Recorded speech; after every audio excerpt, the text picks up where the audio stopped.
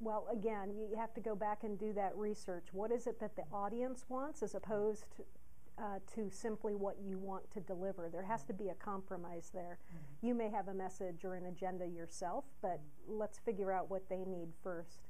I think all good things come in threes, and I try not to have any more than 3 messages. So there's an intro, which always is designed to engage the audience and thank them, acknowledge who they are, what they need from me. So it's very audience focused. And then 3 key messages or points that I want to make, and then a conclusion that summarizes those 3 points and again ends with the audience. My favorite events are where you get to have audience interaction. Do you incorporate that intentionally into your speeches? I try to negotiate that with whoever the organizer is, leaving time for Q&A.